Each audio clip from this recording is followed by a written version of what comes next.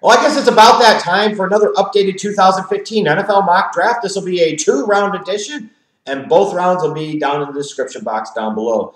Now, the regular season is almost at an end, so the order of the draft, in particular the top 20 picks and especially the top 12 to 13 picks, are really starting to take shape in terms of where teams might expect themselves to be. But in the next couple of weeks, there's still a chance to see some movement up and down the draft order. So this is a critical time for many teams, especially those teams that aren't making the playoffs, because that draft position does matter.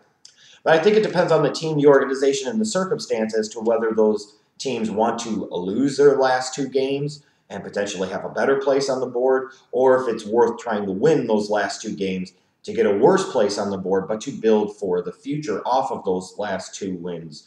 You look at the Tampa Bay Buccaneers at this point in time, they would have the number 1 overall pick. They need to do everything they can to lose those last 2 games. They need to be in that position of having the number 1 overall pick, because in that particular case, it allows them flexibility, it allows them options, and if they determine that a Mariota or a Winston can be a franchise quarterback, then that's the guy that they need to go after. And the best way to assure yourself of being able to do that is by obtaining the number 1 pick. So the Bucs need to suck it out, if you know what I mean. Same thing for the Tennessee Titans. I know they're playing the Jags on Thursday night, and it's a winnable game for them. Same thing as a winnable game for the Jaguars. But their organization's in 2 different positions right now. The Jaguars already took their quarterback in Blake Bortles. So whether he's the answer or not long-term is going to be determined eventually. But in the meantime, you know that for the moment, he's the guy that you're building the team around. You already have that guy in place. Getting the number 1 pick if you're the Jaguars isn't necessarily the best thing in the world. Getting a win or 2 to close out the season and giving Blake Bortles some confidence and building some positive momentum heading into 2015 is important. So if the Jaguars were to find a way to win over the Titans and then maybe even win their last game, or even just the win over the Titans, and it cost them a top 3 pick, that's okay. That's okay. Because in this case, it's better off for that organization long term, whereas the Titans need to lose their last 2 games. They have no identity. They have nobody at quarterback. They really don't have much of anything at all, frankly. The Titans need to make sure that they're no worse than number 2 on the draft board. Because if they determine both Mariota and Winston can be franchise quarterbacks, that would be the only way they could guarantee themselves the option of being able to draft one of those guys. Now, that also would create a situation where if a team wanted to move up desperately for one of those 2 guys, the Titans at number 2 could be in a position where they could peel back and get some additional picks, which is also something they desperately need. So the Jaguars need to win. Frankly, the Titans need to lose. The Raiders, you're at this point in time, you could lose out, and that wouldn't be a bad thing for the organization. You could win one of your last 2 games, and I don't think that's that detrimental to the organization because the Raiders are so bad, and if they're going to try and build around Derek Carr, then quarterback isn't the priority, then they'll be able to find some help somewhere, picking somewhere in the top 10, offense or defense. I would think it should be on the offensive side of the ball if you're going to build around Derek Carr. But in this mock, let's say I've got them taking Leonard Williams, number 4 out of USC. If they bring in a new coach, maybe a Harbaugh who wants to implement a 3-4 defense, you need that guy like a Leonard Williams who you might envision as a J.J. Watt type. So in the Raiders' case, they probably want to lose the last 2, but if they win one of the last 2, it's not the worst thing in the world. For the Redskins, right now they'd be picking number 5. They need to win 1 or 2 of these last games for the standpoint of establishing some confidence and momentum for RG3 heading into 2015. On the flip side of that, they maybe need to lose these last 2 games so they can get Jay Gruden the fuck out of there. This is really a conflicting time, I think, for the Redskins organization. Lose the last 2, Gruden's fired, but maybe RG3 is ruined. On the flip side, win those last 2 games, RG3 may be saved, but that unfortunately might save Jay Gruden's job as well.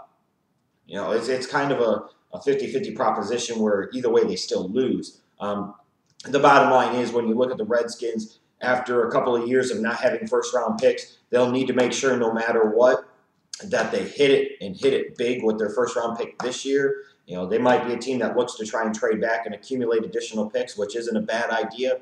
But even with that being said, if they did stay there, like I've got them taking Amari Cooper, look. And I'm going to talk about this when it comes to the Bears and certain other teams as well. When you suck, you suck. You could sit there and say, well, they got this, and they got that, and they got this. If you're sitting there at 3-11, you ain't got shit. Just about everything is replaceable. Just about everybody is expendable. Just about anybody you could draft, if you deem them as the best player on the board at a certain position, will be an upgrade over what you have on the fucking roster. And you look at the Redskins, if you're going to go with RG3 again, you need to give them more help. It either needs to come in the form of offensive line help and or help at the wide receiver position in terms of a true number one wide receiver. You might say, well, they've got Deshaun Jackson, they've got Pierre Garçon. They've got a lot of receivers that play a very similar style. They need somebody like an Amari Cooper type, somebody that will bring something a little bit different to the table while still being another explosive threat outside. And frankly, is there a law against having as much talent at wide receiver as humanly possible? No, I don't think so. So when you're the Redskins, you just need to draft something preferably on the offensive side of the ball. And then we get to the Chicago Bears, my guys. And obviously this has not been a good season. I told you it wasn't going to be beforehand. Well, you look at this team now, and you clearly have established that Cutler's not the answer. Trestman's probably gone. The entire coaching staff probably gone. The general manager might be gone. Hell, the team president might be gone. It's gotten that bad. And you hear people talk about they have all this talent on offense. They have all this talent on offense, that the defense is a problem. Yeah, the defense is a problem. It's terrible. They suck. They're going to continue to suck for a couple of years. But we need to cut this talent bullshit out. Because you can sit there and talk about how big they are, how fast they are, how strong they are. If they can't fucking play, they can't fucking play. And when you look at the Bears, the production of the offense in 2014 clearly indicates that there's not nearly as much talent on that side of the ball as people think there is. That is a very overrated talent base on that offensive side of the ball. The Bears are terrible. They need to engage in a full and complete, total top-down rebuild of the organization. And the way that comes is via a new team president, new general manager, new head coach, and a new fucking quarterback. Automatically just saying that the Bears need to draft defense again. Well, primarily with the early picks for the past several years that I've referenced before, they have done exactly that. And their defense still sucks. All the while, their offense is overpaid, overaged, overrated, and overhyped, and underproducing. You have to start over everywhere.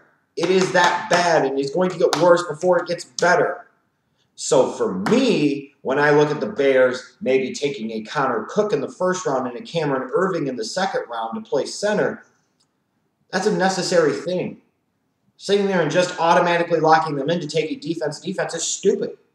Because it still doesn't address the problem on the offensive side of the ball. And believe me, there's a problem on the offensive side of the ball. The Bears are 5-9. Their so-called elite offense hasn't scored 30 points once this season. And far too often they've went into the second half of games with 0 points on the board. And they only start to do something in the fourth quarter after they're down by more than 3 fucking touchdowns. Don't just assume that defense is the need, because it's not. Not at all. It is a need. It is a big problem, but so is the fucking offense. Now, other players that stand out to me in terms of guys that you need to watch or where they go, like Detroit, I've got them taking Melvin Gordon. I know a lot of mocks are probably going to have them taking a defensive tackle with Sue's free agency fairly not really working out. I understand that. But you also look at that offense, and you look what happens when a Bush goes out. They get limited production out of Jock Bell. They need an impact every down back. This is still an organization that you were building on the offensive side of the ball. You're building it around Matthew Stafford. You have to get somebody that could be that dynamic 3-down back, and that's what Melvin Gordon can be. And then you look at Todd Gurley. He's a huge injury risk. He's coming off of a torn ACL. He's had durability problems in the past, but man, when he's on, he's really on. And for a team like Arizona picking at the bottom of round number 1, he makes tremendous sense as a gamble, because the Arizona Cardinals, besides the fact that they don't have a quarterback, they don't have a running game. This is a team that cannot run the ball. And with this being as good as they are on defense, if they had a better running game, even with mediocre to average quarterback play, they'd be a team you could take much more seriously as a potential Super Bowl contender. Whereas right now at 11-3, nobody is viewing them as a Super Bowl contender because they don't have a quarterback and they don't have a running game. Well, a Todd Gurley would potentially fix that lack of a running game.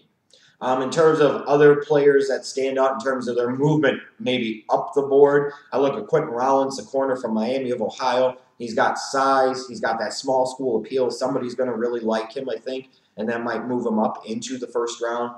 I think somebody like a Malcolm Brown, the defensive tackle from Texas, has the ability because of positional versatility, maybe being able to play the nose in a 3-4 or a 4-3, or being able to play end in a 3-4, is going to move up the board as well. Ronnie Stanley, the offensive tackle from Notre Dame, I think is going to move tremendously up the board, as might a TJ Clemmings, as I've referenced before, out of Pittsburgh. In terms of players that I think are going to drop a little bit as the process goes along, I think you got to go with Landon Collins. The recent lack of success of Alabama defensive backs, combined with the fact that maybe Landon Collins himself projects more as a strong safety in the box type than a center fielding free safety at the NFL level, you might see his draft stock drop a little bit. And what I mean is going from a top 7 to 10 pick to maybe going somewhere between 15 to 20, which is where I have him going 16 to Miami. Other guys that I think will drop, I think Obehi drops quite a bit. I think Randy Gregory drops if he declares. These are kind of predictions. I've got DeForest Buckner, the defensive end from Oregon, finding his way into the first round. And again, it's kind of fluid. And I acknowledge even here in December, there's all these players I've watched to some degree, but I still have a lot more to watch and a lot more to evaluate before I start locking in their positions. Again, these are about scenarios and this and that. But check it out, my 2-round mock draft down below, and let me know what you think. I'll be back with another one next week.